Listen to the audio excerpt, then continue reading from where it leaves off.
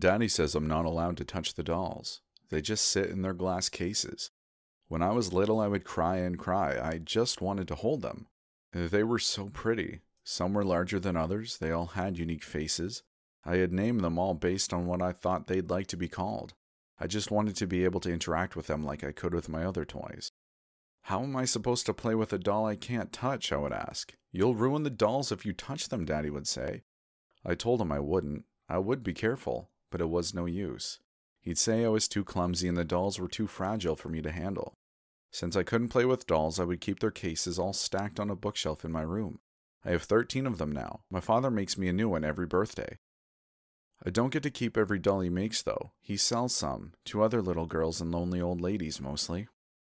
In the daytime he works on cars, but at night he makes the dolls. It was mostly a hobby, but he has always promised that one day he'd quit cars and open his own little shop. Then he'd be able to make more money to take care of me. But I never cared much about money. I knew we were poor. I couldn't wear the nice new clothes the girls at school did, but my dad made sure to go shopping at the Goodwill store at least once every few months. That's enough for me. I was happy, so long as I had Daddy and my dolls. But eventually the dolls began to frighten me. I started turning the cases around at night so that only their backs faced me. My father asked me why, and I said that was how the dolls liked to sleep. The truth was that I couldn't sleep with them looking at me anymore. In hindsight, I don't know how I ever slept with them looking at me. I can't remember when they started whispering. I got used to it after a while. It was easier with the cases turned around. I could just ignore them that way. One night, though, I realized that the dolls could do more than whisper. I was 7. I was laying in bed when I got up to get a drink of water. As I walked past the shelf where the doll cases stood, I heard what sounded like a scratching sound. It seemed to be coming from one of the cases. I listened intently before turning around the case that the noise seemed to be coming from. It was Molly. Molly was the doll with 2 blonde braids and bangs hanging low above her green eyes. I stopped when I saw that, from the corner of her marble eye, a drop of red liquid had formed and begun slowly falling down her face. I vaguely wondered if dolls could bleed. In a strange combination of wonder and horror, I reached out my hand once more and let the tip of my finger graze the glass. As soon as my hand made contact, she screamed. I know that sounds ridiculous, but I know what I heard. No one can imagine a sound like that. Her case started rattling wildly as I ran sobbing and shrieking into my father's room. He was awake and I started panting about the doll. He asked what I was talking about, and I said that surely he must have heard it. His face became very serious, and he insisted that I must have been dreaming. Although he tried to console me, I refused to return to my own room until morning. The next night I decided I was going to open Molly's case. I was terrified of Molly now. But I had to prove to myself that I wasn't crazy. I had to prove Daddy wrong. I began by sneaking a butter knife out of the kitchen. When that didn't work, I snuck out the large chef's knife that Daddy uses to chop potatoes. I slipped the knife between the space at the top of the box where the glass met the metal hinge. I shook the knife back and forth. I had almost managed to shimmy the thing open when the knife sliced through my pointer finger, clear to the bone.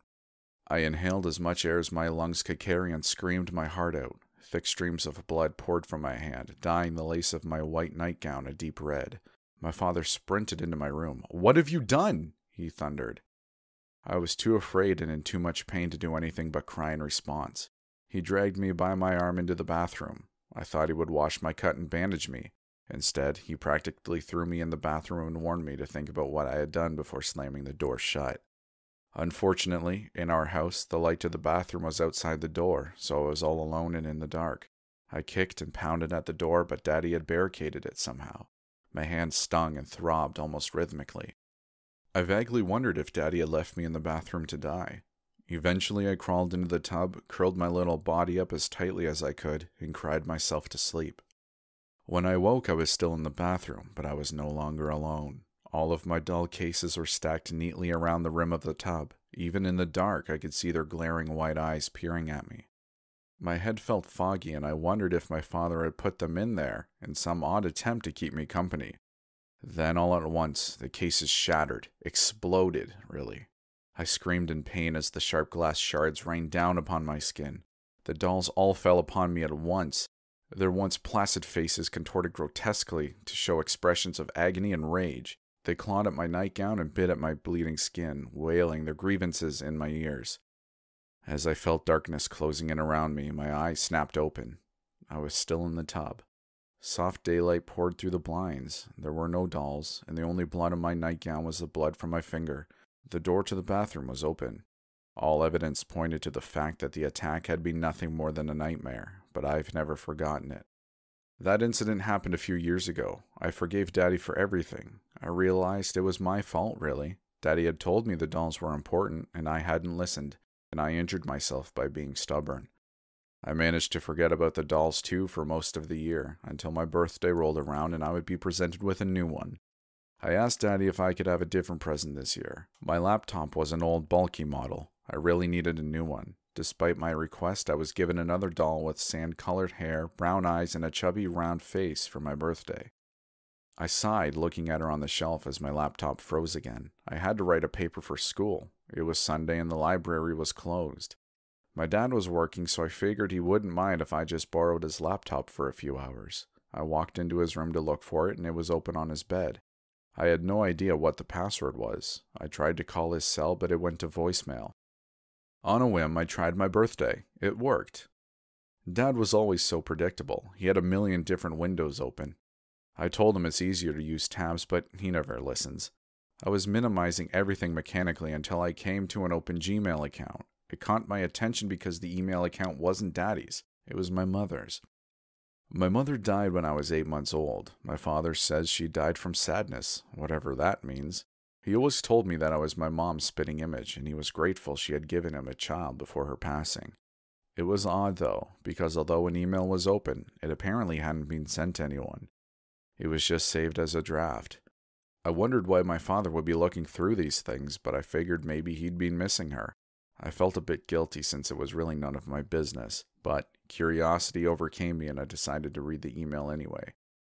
I can't go on living this way. Earl has been so patient with me. He's done all he could to make me happy, but I'm miserable. I feel like I'd die every day. Earl says I have my baby girl to live for, but can I help that my oldest child was the one who held my heart? Isn't that how it always is? I see her every time I close my eyes. Raven, ringlet curls, soft pale skin, little red lips. My baby Snow is what I called her. She looked just like the princess from the fairy tale. Even when she got sick, she was beautiful. I was expecting her to lose her hair during the treatments, but she never did. Earl promised to give my baby back to me. He thinks he has, but I want to hold her. Earl says she's too delicate for that. You'll break her, she says, but what kind of kid breaks when held by her mother? What kind of a child can't be touched? I stopped reading. Suddenly I felt a coldness radiate throughout my chest. Blood rushed to my head as I gently closed the laptop and placed it back on my father's bed. I walked into my room and looked at my doll collection. I had since stopped turning the cases around at night. My father convinced me that it was childish, so they all stood in their cases facing me, lined up in neat rows. On the second shelf in the third column stood a tall glass case enclosing a doll with black curls, pale white skin, and painted red lips. I had never noticed before, but she resembled me a bit. We were far from identical. I was blonde like my mother, but she might have been my... I started to hyperventilate. It seemed that all of the dolls were staring at me now. Their eyes engulfed me. I turned my eyes back toward the raven-haired doll. Right in front of one steely blue eye, the glass began to crack. Gasping and choking, I sprinted down to the basement. That's where my father worked on the dolls. I half expected them to be following behind me, shards of glass sticking into fake marble eyeballs and buried in their synthetic hair. But they didn't follow me as I stumbled my way down to the basement. I don't know why I went down there. In a way, I suppose I wanted to escape the glare of overpriced 24 eyes in my room, but I also was searching for something. I started looking around. A hammer, nails, paintbrushes, fabric cutouts. I shuffled through it all. I didn't know what I was looking for exactly, but I knew that whatever it was, I would find it down here in this basement. I opened drawers, cabinets, my father's toolbox, nothing out of the ordinary, just more doll stuff and some cleaning supplies. After about 20 minutes, I felt frustrated, tired, and a little ridiculous. In exasperation, I leaned my back against the east-facing wall and allowed my body to slide down pathetically. Oddly, as I slid to the floor, I felt the wall shift a little. I stood up and pushed against it as hard as I could. It was no use. That's when I discovered the panel was slightly detached from the rest of the wall and there was 2 small semicircle cutouts in the wood. How had I not noticed that before? I was able to slip my fingers in on either side and pull hard. After 3 good tries the thing gave, and I almost toppled over as the wood door and a flood of papers came pouring out from behind it. I realized that the documents consisted of newspaper clippings, homemade signs, printouts of internet articles, and even a few court records. I sat back down on the cement floor and began to read through them. Missing: Tanya Roper, age 3, blonde hair with bangs, green eyes, last seen wearing red romper, white tennis shoes, and hot pink backpack. Reward for information, $25,000. Police found suspect in case of toddler who disappeared last June. Janie Cooper, missing, 2.5 years old, 29 inches tall, red hair, freckles, green eyes. Last seen wearing blue overalls and a white t-shirt. Please call 609-817-3512 with any information. Parents of missing 4-year-old write heart-wrenching public letter to daughter's kidnapper. We just want our baby to come home. There were dozens of them. I looked up and noticed that behind the wood panel was another small door. I suddenly felt grateful for the boy at summer camp last year who taught me how to pick open a lock with bobby pins and determination. When I finally managed to get the door open, the smell hit me before my eyes adjusted to the darkness. When I finally saw what lay behind the door, I screamed until my voice was hoarse. I managed to run and trip my way upstairs and out of the front door to the home of our neighbors, an elderly retired couple. They didn't believe me at first. They even scolded me for playing a cruel prank on them. It took me nearly half an hour to convince them that they needed to call the police. I live with a foster family now. I've had counseling. Everyone says I'm doing surprisingly well given what I've been through. I'm debating now about whether to tell the therapist about the letter my father recently sent me from prison. My foster mom gave me the letter but said she didn't read it. I know I should tell my therapist, but I just want to put this all behind me, you know? Besides, it doesn't matter much. My foster parents say Daddy will probably die behind bars. They think saying that will make me happy, but honestly, my father is the only real parent I've ever had. I don't like thinking of him in there, despite what he did. I have mixed feelings about the letter, really. In part, I was glad to hear from Daddy since I do miss him, but I would be lying if I said his words didn't also make my spine shiver. In his own scraggly handwriting, my father wrote me the following. My darling daughter, I know I've done a lot to hurt you. I'm sorry for that. I love you with all my heart, and I want you to know that none of this is your fault. I'm going to appeal my conviction, and I have confidence that everyone will soon see that this has all been a big misunderstanding. I can't wait to see you again, sweetheart. Till then, just know that you'll always be my baby doll. My old college roommate Dylan lives just outside of Denver. Like most Colorado natives, he loves to camp. The crazy kind of camper who does it all year, even in December. Whenever he goes to the mountains alone, I have him check in with me just in case. I'm worried about him, so I'll get right to it. His texts are starting to scare me. The following is our latest text conversation, at 2:30 p.m. Yo, I just parked my car heading to the trail now. You're crazy, man. How cold is it? Not bad, actually. 30s. You gotta come out here soon. It's beautiful. Well, we'll see in the spring when it warms up. Have fun, man. Watch out for the staircases in the forest. Nice, dude. Real funny. 7:44 a.m. Dude, are you up? Yes, sir. You okay? This is so weird. I woke up this morning and there's someone else out here. On the mountain? Looks like you're not the only winter camper. No, not a camper. I can see them on the horizon, but they haven't moved. Like at all. What? I don't know. It definitely looks like a person, but they haven't moved. They're probably 300 yards away, but standing completely still. That's super creepy, dude. Keep me updated. 9:19 a.m. They still haven't moved. I made breakfast over the fire and acted like I didn't notice anything. I'm gonna check it out. Let me know. Maybe it's a stump or something. 9:33 a.m. Dude, it's a freaking scarecrow. What? Like a farmer scarecrow? Yeah, man. What the heck other kind of scarecrows are there? Its clothes are weird, though. How so? The clothes are modern. It's wearing a nice black jacket and jeans and stuff. Face is kind of scary. Burlap sack with black eyes and a huge smile stitched on it. Why is this thing out here? I'm tempted to steal its North Face jacket. I posted a pic of it on my Snap story if you want to see what it looks like. I don't know, dude. I'd leave it alone. Maybe it's some sort of conservation study or something like that. Like to see if bears will attack it. You might be on camera. And I know you have weed and shrooms on you. Good point. Speaking of which, time to pack a bowl. Have fun. 3:33 a.m. Someone is outside my tent. I'm sure. Dude, please, this is serious. I can see their shadow. Call the police, Dylan. No, I don't want to make any noise. They probably think I'm asleep. I have my knife. I'm texting inside my sleeping bag so they can't see my phone light. I thought I heard a noise and I woke up. I guess I didn't zip up my tent all the way and I assumed it was the wind, but then I saw the silhouette. What the heck, man? Should I call the police for you? Where are you? Latitude and longitude now. Dylan? Dude, please respond and drop a pin so I know where you are. 6:56 a.m. I'm alright. Thanks for finally responding. I just about had a heart attack. Barely slept. I was going to call the police or ranger station, but I don't know where you're at. There's something weird, though. Their scarecrow is right outside my tent. Someone put it there last night while I was asleep. That's the shadow I saw. I don't like this at all. Go home, man. Seriously, that's messed up, even if it's a joke. I'm about 4 miles from my car. I'll text you when I get back to it. Also, I forgot to mention something. What? My hat was on top of the scarecrow this morning. Someone must have gotten to my tent last night while I was asleep and put my hat on its head. Text me ASAP. That was earlier. Hopefully he gets back okay. 3 dots. It looks like he's responding. 9:13 a.m. Aw, crap. Someone slashed my tires and there's another scarecrow by my car.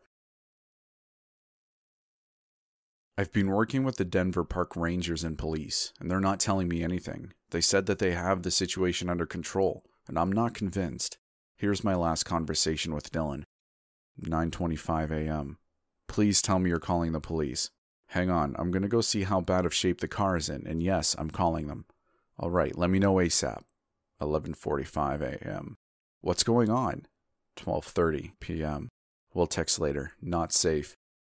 Dylan, please let me know what's going on. 2:15 p.m.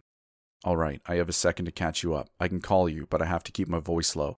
This is so messed up, dude. I don't know what to do. I don't want to be here. Also, my iPhone is dying and I'm gonna have to switch over to the crappy flip phone I use for work. What the frig, dude? What do you mean by not safe? So I went to try and start my car to get a quick charge on my iPhone and see how bad the tires were. The engine wouldn't even turn over. The scarecrow was standing right in front of my car like a foot away. It smelled so bad, dude, like rotting meat. I called the police and told them about the car and that I was stuck. They transferred me to the ranger station to explain where I was for assistance. That's when it got weird. What do you mean? The rangers seemed pretty lax about it at first, like, where are you? Stay calm. We'll send help. Just stay where you are, etc. Monotone voice like he's used to it. But then I mentioned the scarecrow, and the ranger was different. Different? He became really serious and panicked. Here's how it went. Ranger. Did you say scarecrow? Yes, sir. I need you to be very clear and very honest, son. What exactly did it look like? I described the one back at the camp wearing my hat. And you said there is one by your car now? Yeah, and it smells terrible. What is this one wearing? Nothing, just burlap and cloth. This one's face is frowning. Oh, wait. It looks like something is on its chest. It has a piece of paper pinned to it. Anything else? Yeah, something is written on the paper. Son, I need you to listen to me very carefully. Okay. I have some bad news. I'm in my truck now and I was headed your way. The bridge leading into your trail is partially collapsed and impassable. We're not sure how it happened, but we have emergency crews working on it now. I need you to start moving this instant. Right now you're at the north side of the mountain, and I need you to go to the south face. That's where we'll meet. Do you have a compass and map? Yes, sir. Good. All right, here's the exact point to meet. He explained where to go. That's the exact point where I will meet you. Do not stay where you are. Get away from your car. Most importantly, do not hang around any of those scarecrows. Do you understand me? If you see any more, I want you to run as fast as you can away from it. Clear? I will. Trust me. I need you to keep moving. What's going on? Am I in danger? What does the scarecrow have to do with anything? Listen, just keep moving while the sun is up and make as little noise as possible. Are you wearing bright clothing? No, I'm not. I have a dark brown coat and gray pants. Good. Try and stay out of plain sight as much as possible. Now move quickly and call me if you see or hear anything unnatural. Unnatural? You'll know, but only make phone calls if absolutely necessary. When night falls, stay warm and hidden. No fires. If you hear anything in the night, do not run. Stay as still and quiet as possible. Wait, will you tell me what I should be looking for? Get moving south now. Wait, Then he just hung up. Me. Where are you now? Moving south. There's creepy stuff going on. What do you mean? I walked by the spot where my campsite was last night. The scarecrow, the one that was wearing my hat, it wasn't there. Just gone? Yes, nothing at all. Dude, I'm so sorry you're going through this. My eyes are watering just reading your text. I hate this, man. I just want to be home. You gotta do what the ranger said and we'll get you out of there. Do you have any data on your work phone? No, just talk and text. Great. Plenty of battery? Yes, thank God. 3:03 p.m. I'm exhausted and scared as hell. Still making my way to the other trail on the south side to meet the ranger. Keep moving. 3:44 p.m. I see the scarecrow. The one from my camp. It's up in a tree. Way up in a tree. Dude, how did it get so high up there? What? Send me a pic. I can't get a good shot. It's so high up and this camera sucks. It's just hanging there. It looks like it's staring at me. I'm so freaked out and tired. Something is dripping off of it. Get away from it, Dylan. 4:17 p.m. The sun's about to set. I'm going to find a place to sleep. Dylan, you never told me what was on that note. The one that was pinned to the scarecrow by the car. 4:32 p.m. Oh crap, you're right. It said, "Are you scared yet?" Who the frig do you think is doing this? Dylan? 7:01 p.m. Dylan, are you okay? Text me back when you can. I don't want to waste your battery. 2:02 a.m. It's getting closer. What is? 2:04 a.m. Crap, it's right next to me. Oh God, I need help. Frig, what is this thing? Oh my God, is this thing even human? It can't be. It stopped. I'm behind a tree. I don't know if it knows where I am. Oh frig, that smell, it's so bad. I'm gonna make a run for it. It's too close. Ah, frig, please tell me you're okay. What is it? Dylan? 2:19 a.m. Dylan, I'm gonna call the police. Ah, crap, dude, what happened? 2:49 a.m. I called the police. They are looking for you at the south face, where the ranger said he would meet you. Please, please, please tell me you made it. 2:57 a.m. Dylan? 3:33. Hello. Dylan, are you okay? What happened? Hello. Dylan? Hello. Hello. Hello. What? What is this? 4:13 a.m. Are you scared yet? 4:14 a.m. What the frig? Where the crap are you? Are you okay? Dylan! That's the last I've heard from him. I am working with the authorities now and they are trying to track Dylan's phones. Update. I just heard back from the police. All they found was another scarecrow. It was sitting in the driver's seat of Dylan's car. It was wearing a dark brown coat and gray pants. The scarecrow was filled with meat. They're not sure what kind. The police are having me fly out to Denver now. As soon as I landed in Denver, I powered up my cell. I had a series of texts from Dylan's phone. I'm not sure what time they were sent. 7:45 a.m. Come find me. Who the frig is this? Where's Dylan? I'm with the police. We will find you. There was no response. After I got my luggage, I rented a small truck and drove to the ranger station. The police officer I spoke with told me they were letting the ranger handle the investigation now. As soon as I arrived, I was escorted to a back room. I assumed it was the same ranger that had talked to Dylan. He was a lanky, disheveled man with shaggy black hair and pale white skin. He reeked of smoke and looked like he hadn't slept in years. I sat down across from him. He placed his hat on the table, lit a cigarette, and spoke. We called you down here because, at first, we needed your phone as part of the investigation, but I'm afraid that is no longer necessary. His raspy voice was tattered and broken. His clothes shared the same features. What happened? I'm sorry, but I cannot discuss any details at the moment. You need to leave this to the professionals. We will do everything we can to find your friend. That's bullcrap. I'm so sorry, but we cannot have civilians interfering. We need you to stay safe and out of the way. I got text messages from his phone right after I landed. Something happened to him. I know this is hard. We are searching all possibilities, but we do not believe there was any foul play. Teenagers in the area have been known to play pranks on lone campers. You are more than welcome to help us with reports. I know how hard it is to lose a friend. Oh, and these teenagers slash tires and steal phones to send violent threats too? Do something! You even told Dylan that he was in danger. I promise we are working night and day. I think the best thing to do is stay off the trails and be there for his family, and I couldn't even let him finish his sentence. I was too upset. I stormed out and he didn't attempt to stop me. I know that was all bullcrap. What was he trying to keep from me? I had text evidence that Dylan was being followed by someone or something. I'm gonna figure this out. I went to the only place I was familiar with in the area, Dylan's apartment. I still remembered his door code from the last time I had visited. The apartment was eerily quiet. I was overcome with feelings of fear and sadness. As soon as I saw a picture of Dylan in the kitchen, I couldn't help it. I had to cry. After a few moments, I collected myself, opened the fridge, and pulled out a beer. I needed to sit and think. As I got up to throw the empty beer away, I saw something in Dylan's kitchen. His Colorado map. I had forgotten all about it. Dylan used this large topographical map to keep track of all the places he trekked. The map was riddled with black thumbtacks and a few white ones. Dylan's method was simple: black thumbtacks for the areas he had already explored and white for his upcoming adventures. I wrote the coordinates of the white markers. I searched through Dylan's apartment and collected the remaining camping gear. I grabbed a wooden baseball bat from his closet as well. I knew where to go. I loaded the truck, tossing the supplies in the truck bed, and headed to the mountain. It was a long drive, and eventually I passed the old bridge on the way. I didn't notice any signs of recent construction. 10 minutes later, I pulled up next to Dylan's car. It was eerie to see the yellow police tape wrapped tightly around the body of his white sedan. It made the situation all too real. As soon as I parked the pickup, I dropped a pin on my phone. After what seemed like an eternity of hiking, I reached the point on the map where Dylan had marked, and I got to work setting up camp. I was running out of daylight. I constructed my tent and placed a sleeping bag inside. As soon as night fell, I lit a large fire and quickly snuck away from camp. I took cover in the trees about 100 yards away. I posted up beneath a large tree, cracked open an energy drink, and kept my eyes glued on the tent. 11:13 p.m. Nothing. I thought I heard a few footsteps rustling in the leaves, but I chalked it up to the wildlife. 12:02 a.m. It was quieter, still nothing. 1:10 a.m. Oh, crap! I yelled as I jumped. I almost had a heart attack. 3 deer walked by me.